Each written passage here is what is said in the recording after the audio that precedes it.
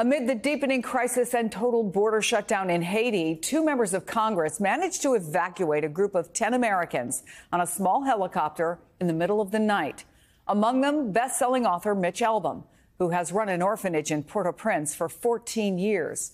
He has called his experience harrowing, but told NBC News, "What we went through is nothing compared to what the Haitians go through." Mitch Album, author and founder of Have Faith Haiti, joins me now. It's been a while, Mitch. It is good to see you home and safe. Walk us through that escape, the dash to the helicopter. What was going through your mind? Well, it was very important that we do it in the middle of the night because the helicopters had been shot at in the daytime hours, and we didn't want anybody filming it and drawing attention to the area where our orphanage is located or anything like that. So it was very important to do it in the middle of the night. It's hard to get a helicopter that can fly at night, from what I understand. I go there every month, so it's not, unusual for me to be there.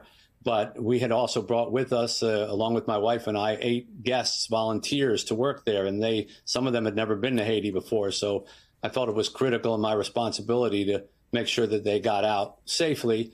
And so we had this thing arranged with Corey Mills and Lisa McLean from Congress, although it wasn't a congressional effort, it was a private effort. And we were to meet it at 3 o'clock in the morning. And then we got a message at about 2 o'clock that they were 10 minutes away. So we had to sort of scramble very quickly. And then another message said no bags, just passports. And so we had to leave all of our stuff. And the helicopter came down in this secure location we had decided upon. And in 67 seconds, we got 10 people under the blades that were going around and thrown into the place. And it was a much smaller helicopter that they had originally intended. So there weren't seats for anybody. Everybody was just on top of one another in a big sort of human ball. And the door closed.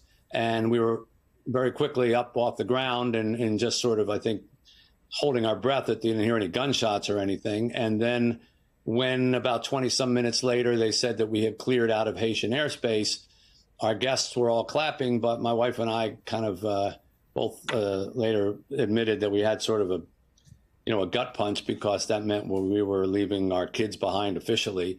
And I'm happy to be home, but I'm very heartbroken to be away from our children. Are you able to be in touch, first of all? I know that the orphanage has a staff, I think, of 40. There are at least 60 children. And on a day-to-day basis, Haiti is difficult for any child, as we said. The poorest country in the Western Hemisphere. I have been there. I have seen it. What do you know about them now? What is life like? Help people to understand why you decided that this was a calling for you, Mitch. Well, first of all, children don't ask to be born where they're born, and certainly don't ask to be born into those circumstances. And then our children come from some of the most impoverished circumstances. Some were left to die under trees out in the woods. Some were dropped off at medical clinics. Nobody ever came back for them. Many of them we have to create names and birth certificates because we don't even know where they came from.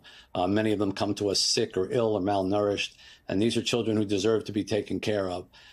Their life in Haiti is just unfair. I don't know another word for it. Our children haven't set foot outside of our orphanage gates in 3 years. Not even out into the street, because it's too dangerous because of kidnappings or gang shootings or things like that. So we can't take them to the park. We can't take them for an ice cream. We can't take them to the beach. And every night when they say their nightly devotions and prayers, it's always to the backdrop of gunfire. Over this past week, gunfire like I'd never heard before. I mean, the types of shooting, assault rifles and things like that. No child should have to live like that or wonder where the food's coming from, or is there going to be water, or are we going to have enough fuel to run the generators, because we don't get electricity at all during the day. And if you don't have a generator, you don't even have lights, let alone refrigerators to have food for 100 people. So every single part of life is a challenge because of the violence and the gangs that the gangs have brought to this country. And it's no way for anybody to live. And I'm talking on shows like yours because I'm imploring people to help, to give, and to get our government more deeply involved, in my opinion, than what it's been, than just sending money and hoping that other forces will take care of matters. I don't think that that's going to work. You have said that the U.S. has an obligation to Haiti after occupying the country, writing their constitution. But I know that you've also heard Haitian activists say, look, foreign actors should stay out of it. What do you think is the balance there? And you've started to make the argument, but what do you say to them?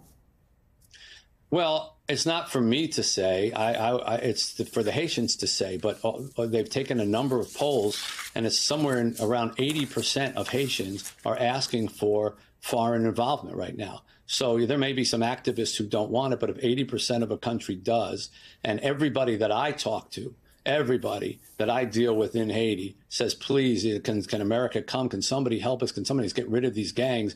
I take them at their word. It doesn't matter what I think. I'm not Haitian, but an awful lot of Haitians want that foreign. They don't want foreign interference forever. They want somebody to come in and take care of these gangs who simply are holding. I mean, there are only a few thousand gang members who are holding a city of about 5 million people hostage because they have guns and the people don't.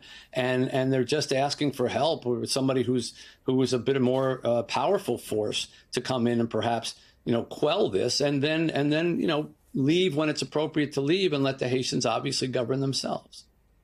Mitch Albom, best-selling author, 40 million books sold, I think, but the work you do in Haiti is some extraordinary stuff. I'm glad, again, that you and your wife are safe, and we thank you for coming on the program to bring your message. Thanks so much. You're welcome.